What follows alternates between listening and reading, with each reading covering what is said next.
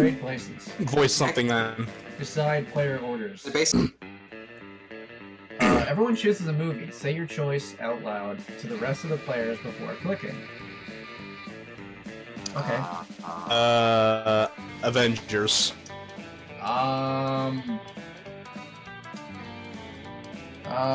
Kubo and the Two Strings.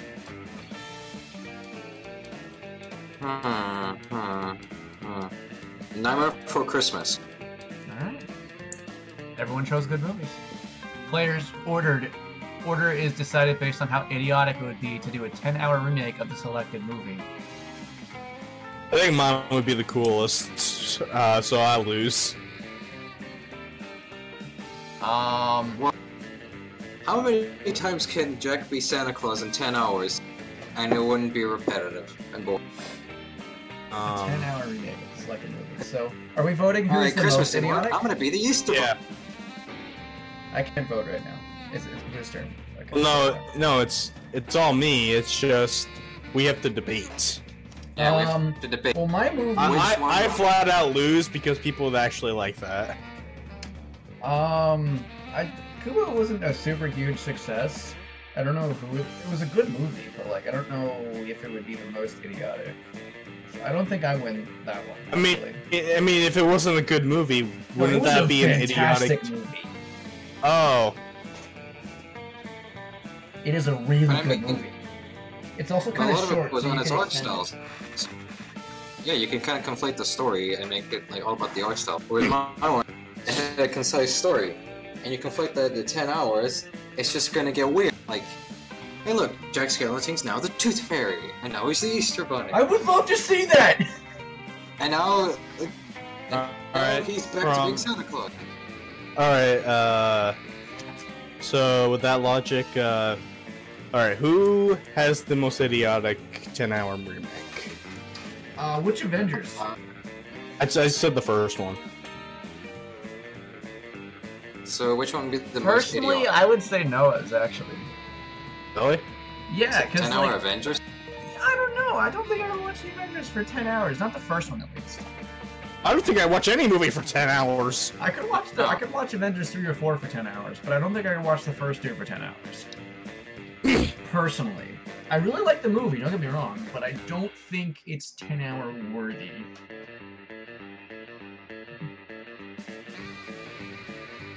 Well, I think... I don't know what movie you said. I said like, I don't think I watched that one. Yeah, like I said, it wasn't a huge success. It's like this. It's a studio like movie, and they don't usually do too well, unfortunately. Here's the core line. Here's what I have to say. I honestly think people wouldn't find mine idiotic. I don't know yours, so I'll vote for Nick. Wait. Oh, I thought you said you didn't know Nick's, and I'm like, did you have no childhood? Oh, no. Alright, you can vote for Nick, sure. So, what do you vote for, Sean? I'm voting for you. Alright, Nick, what do you vote for? I vote for myself as well, because I think I would get infuriated with Jack if he kept having to learn the same lessons over. Alright, cool. I'll go last. It doesn't really matter that much. It's just... Holy shit. Yeah, it's just a little, it's like a fun little mini game. Yeah. We stayed a lot longer than we should have done. Yoink. You bitch! Between the strongest and smartest men you know. Liam appears to be taking a very intense picture of some bizarre-looking food. Scott is looking about as confused as you are currently. But Liam, food is delicious. It's not for eating. That's why they call it lunchtime. Neither of those statements is wrong, but they also seem like they aren't quite connected. Scott, if I had the capacity... Oh wait, why I don't know where I was going there. To eat, I was about to say.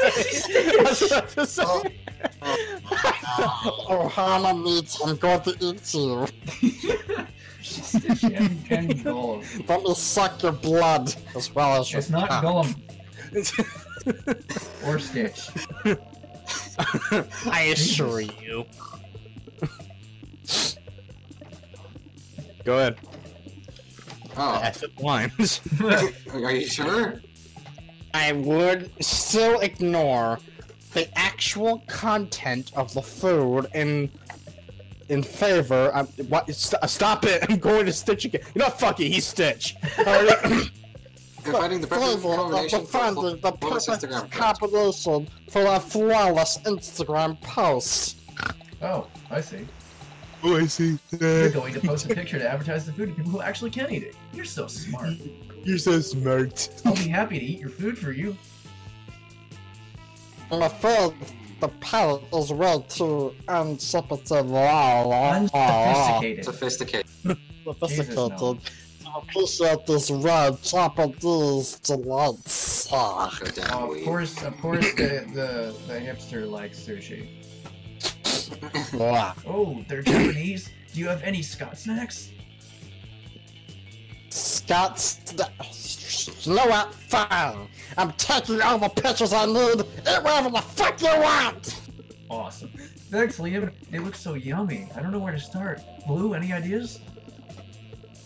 Maybe your choice of snack can get one of these two boys to want to snack on you. An innuendo.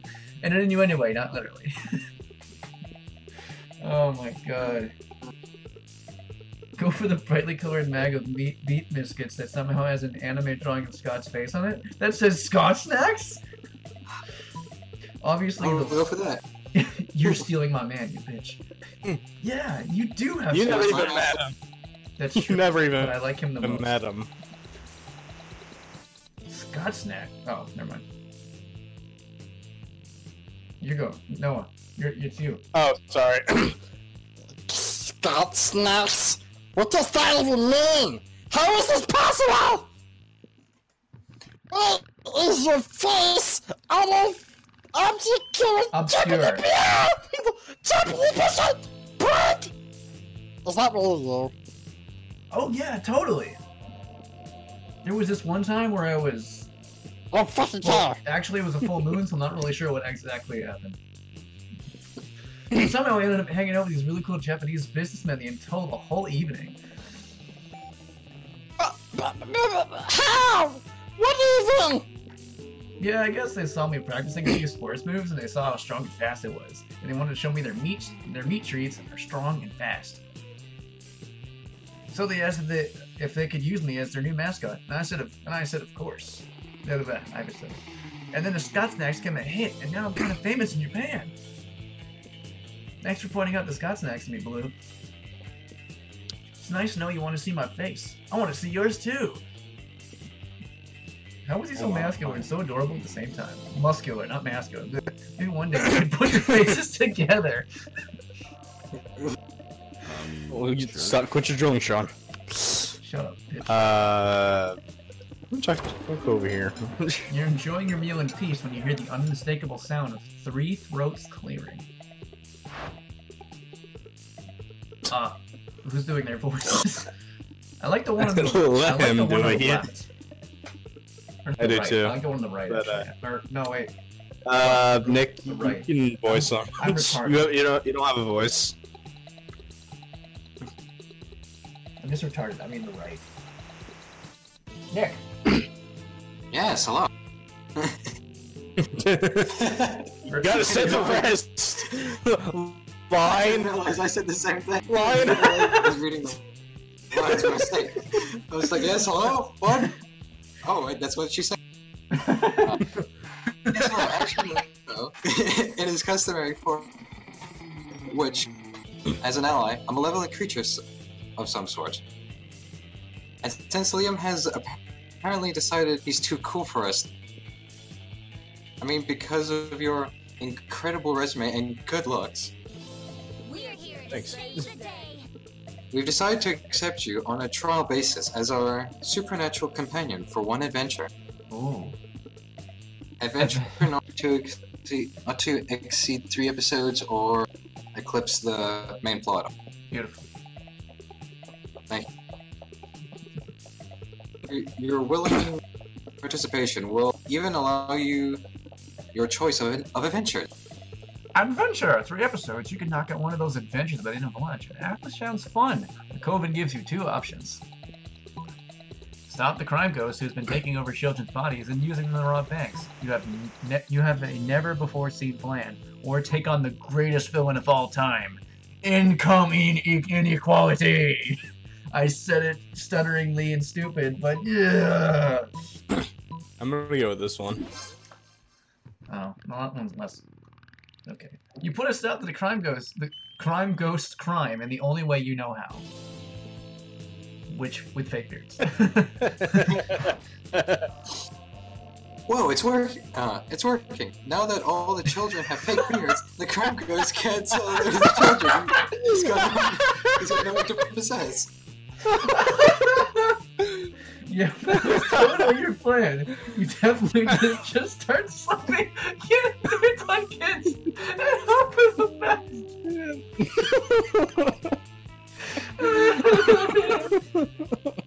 Excellent. The day is saved thanks to the Coven and our faithful sidekick. Want to know about payment? To know about payments? We're sorry, but the contract clearly stated that this is an unpaid internship. I don't care. Oh well, you gain +4 creativity for your lateral thinking.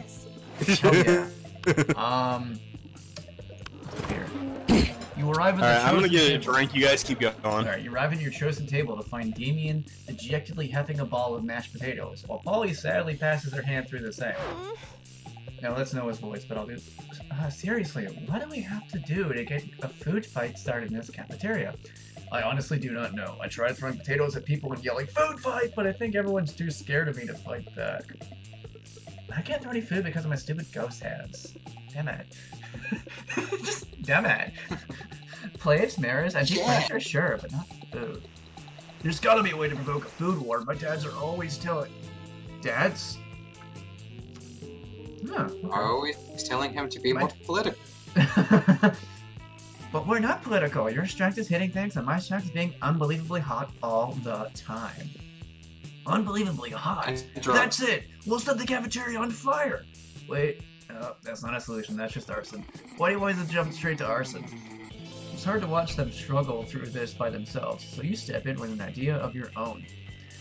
Wars are fought over scarce resources. Steal everyone's food and put it in a pile. That ought to do. Hey Polly, do you know how the Greeks fought a whole war over Helmet of Troy's face? We just need you to get kidnapped by Trojans. Go with this one. Whoa, is that what politics is? Beating people up and putting their stuff in a big pile? I mean, kind of. I didn't know I was already so good at politics. Dude, I'm so good at politics. I was just doing a Valley Girl voice, and I went, damn it. do her voice. And then I roll around in food pile. It'll feel so good on my non-skin. I miss my voice. Damien spends the rest of lunch piling up everyone's food in an almost food mountain. Hungry students are soon swarming the mountain, trying to grab what they can, while Damien pelts them with knives and fire knives from above. In a panic, the students tune each other, fighting with the only weapon they have, food in their hands. Good fight! Good fight! Food I fight! think a fight like this... Oh. Okay. Food fight! Food fight! I think a fight like this is how I died! Oh, well, that's sad. The casualties are beyond counting, but no one will be forgetting that food fight anytime soon. I killed a lot of people. We'll do another challenge. Everyone chooses a food. Say your choice out loud, suppress the voice. Pizza! Fuck! What? He said burgers. That's tacos. And how filthy this sounds. Hey, darling, my pizza is moist and ready for you.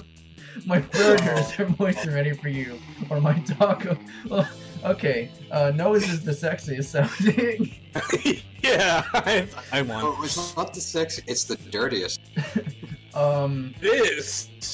Alright, Okay, so yeah. are we counting filthy My as sex? booger is moist. Like, what the fuck is that? You Okay, really burger. I didn't think try. burger's the worst. Me, Oh, Sean, yes, and... because pizza makes so much sense. Hey, pizza in the shape of a triangle, like a vagina. Well, if you have 2 burgers, you could say it's your boobs. Oh, I think Or your I think butt. I won, and Sean came in second. Yeah, that's what I'm voting too. And you're out voted. You clearly did not try. Disappointing you, Nick. I just wanted to steal burger from you because you stole pizza. Oh no, I'm good. You know what? I'll go to the library. Daily butt crush. That day, you spend some time on the library's PC, managing your start kicker. I love the butt back then. You deceive lots of people with a sensational video and impossible promises. Nice! You get Nice, plus go. 1,000 money, but almost everything goes to cover costs and you only keep plus 2 money. Oh. Rip. Scott and Polly pull you aside, one of them holding each other's arms. On each of your arms, whatever's going on, it's serious. We need your help, bro. The midterms for AP jump scares! It's coming up tomorrow, and we're so unprepared! We tried everything we could to get everything we could have. We tried everything. I rolled up the textbook and smoked it! And I ate my homework. I love his face there. But nothing worked! We've only got one option left! We got it cheap, bro. We just need to figure out how to do it without messing with the teacher. Or messing with the teacher! Either way, if you could help us, that'd be I like her face super there. grateful! That's all the incentive you need. You hook them up with your ultimate cheating technique. Just take the test like normal, then use the time machine to go back and change your answers. Write all the answers in the teacher's face. He'll never see them there. I like that one. Oh, yes! Mr. Johnstone Head is like 99% face. It's perfect! And I've heard he sleeps like a rock too. This'll be so easy. But isn't this vandalism? Coach says winners don't do vandalism. No, silly. It's only vandalism if you're doing it on a not alive thing. This is I like her face makeup there. artisan. Make a mental note. You should never let Polly do your makeup. You gain +2 fun and +1 smarts. Let's do this! No. I'm going outdoors. Hell yeah. Oh, I like this. That day during recess, you start a half-hour rave that Oh gets man, so I'm crazy. thick as fuck. You're casually chatting with Juan, the small magical Latino cat. You start telling him that hilarious story of what happened last summer at Monster Camp. You know which one? The one involving the beehive, the blow-up doll of the president, penguin mask, and the mystery of the Goblin King. It's normal stuff. Slowly, lots of people start joining you to hear the story. By the time you say what the Goblin King was, 100 people or so burst into hysterical laughter. You turn on the mobile app that captures all the laughter and turns into +2 fun! Oddly enough, you notice Damien and Vera having some kind of business meeting. At least, they're both sitting... Oh my god, I voiced both these characters. At phone. At least they're both sitting What? holding manila folders. You move close to see what's up. Now, Damien, it seems we both agree that William, the Incubus, is a piece of sentient garbage who deserves harm. True, true. I believe that together, we could make William very unhappy. I've prepared an action plan for potential merger. Have a look. Vera opens her folder to reveal intricate charts with titles like Diversion Coefficient and Maximizing Humiliation Dividends. Words that Noah cannot pronounce. I brought a folder too. Damien opens his folder. There's a piece of paper that says punching on it. I admire your simplistic approach, but I think we need a plan that utilizes both our strengths. Damien turns and nods and turns over his piece of paper. On the other side says punching hard. These two are never coming to an agreement unless you step in and mediate. So tell them your idea. Use this convenient list I bought that shows all his greatest viewers in order of severity. While he's sleeping, replace all his organs with live possums. Can I choose the punching idea? I like that one. I like this one. Hot damn! Why didn't I think of that? I mean, I've replaced people's organs with dead possums a bunch of times. I have questions about you, but live possums? That's so much more fucked up. It is rather vicious. But wait! Fucking wait a second! What if I also replace the possum's organs with other live possums? You leave Damien to go down this rabbit hole or possum hole on his own. The important thing is he's happy. You gain +2 boldness and +1 charm.